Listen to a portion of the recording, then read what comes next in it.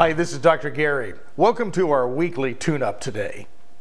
Well, this week, as I was observing people, working with people, and talked to many of you out there, I discovered that a lot of times, even though you hear the things I talk about over and over again, it's really easy when we get into a place called downtime to just kind of let it all go. And you go back to those language patterns and internal thoughts that are really toxic. You know, when we grow up and when we continue to become a little older, what we think is a little more mature, and also become a little kind of self-righteous, if I could use that word, about our own behaviors, thinking we kind of got a handle on our stuff, that is the highest form of denial and self-destruction there is. One of the things we have to worry about is believing that we've got a handle on it.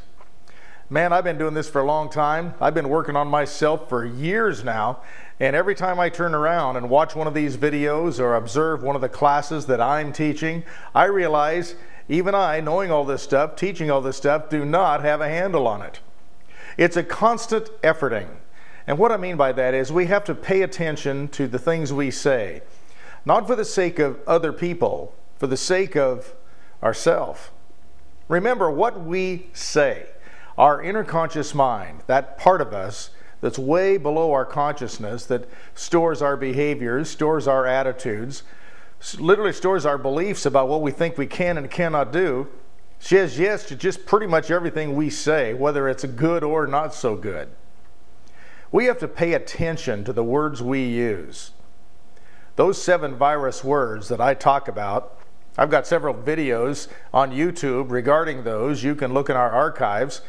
But I'm going to talk about that a little bit right now again, because I cannot tell you how important it is to eliminate the improper use of those words out of your vocabulary.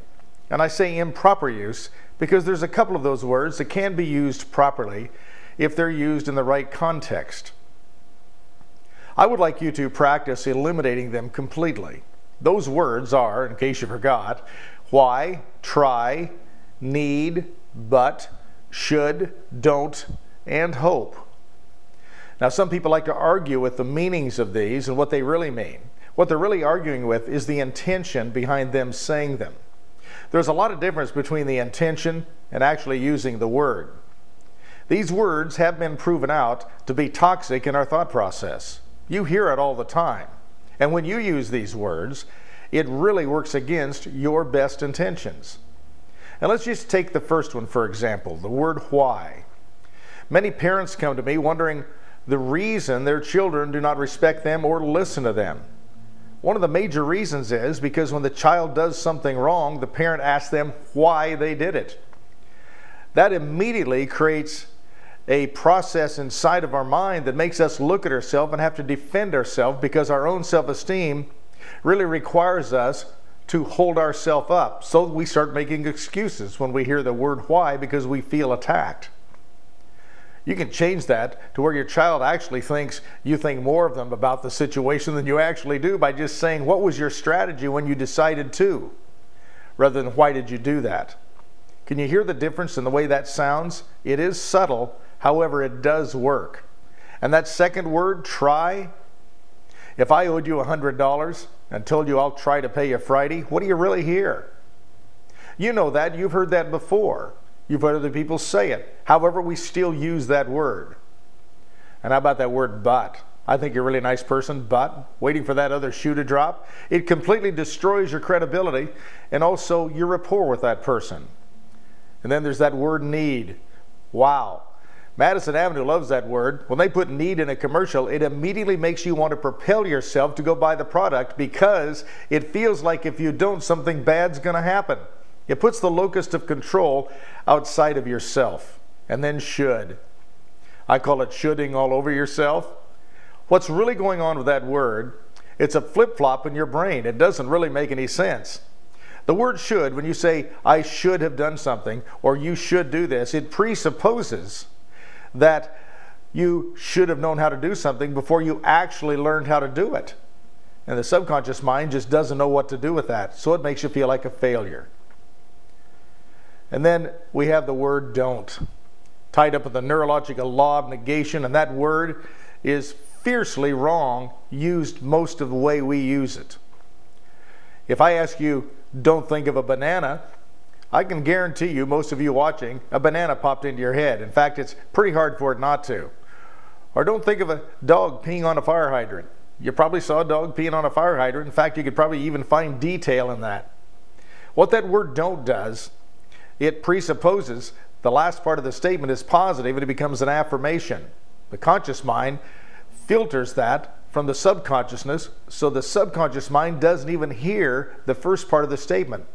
So the positive part of the statement goes into your inner conscious mind and now it becomes an affirmation.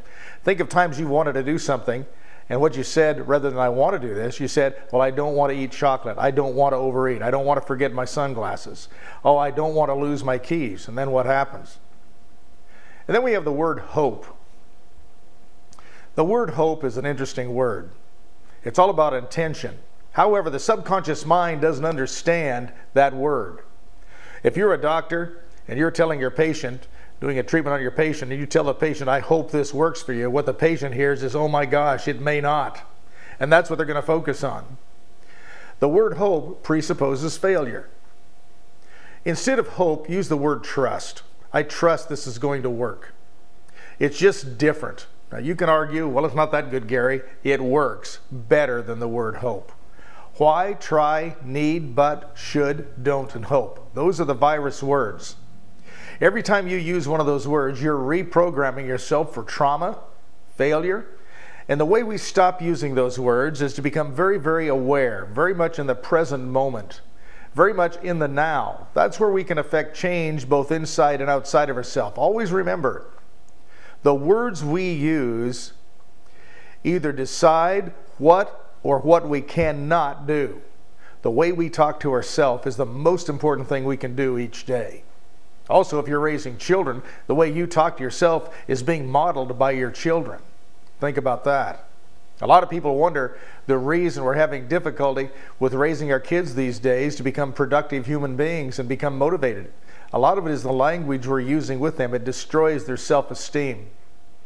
So if you don't want to do this for yourself, now I used the word don't properly there. Did you hear what I said? If you don't want to do this for yourself.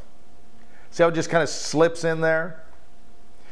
Remember, you got to pay attention to what you're saying. And the word don't can be used properly, but you got to reverse the intention on it, just like I did there. But saying don't lose your glasses, probably it's going to be seated somewhere in your subconscious mind to allow that to happen. Let's work on that this week. No kidding. This can make a huge difference in your life. A lot of people just give this short duty and say, oh, it can't be that big a deal. Can't be that big a deal. Can't be that important, Gary. That isn't that big a deal. It's bigger than that. What's wrong with me? Most likely, it's not. It starts right there in what you tell yourself. So if there's something you want to do, say what you want rather than what you don't want. And rather than hoping things work out for you, trust they will. And then use this one word and apply this to the things you're doing in your life. Rather than you should lose weight or should make more money, say, I'm going to choose to lose more weight and become thinner. I'm going to choose to find ways to make more money. When you use the word choose, what happens is it puts the locus of control inside of yourself. And rather than try, use the word attempt. So let's work on this. And if you will, I can guarantee you by the time I talk to you next week, you are going to feel differently. And things will start turning around for you more than you probably think they will. You have a great week. Until next week, this is Dr. Gary wishing you a very virus-free, positive word kind of a week. Let's work on this. Until next time, I really appreciate your contacting me and giving me your ideas. And this was kind of a request from one of you out there to talk about this a little bit more, so here you go. Let's make it work now. Until next time, bye-bye.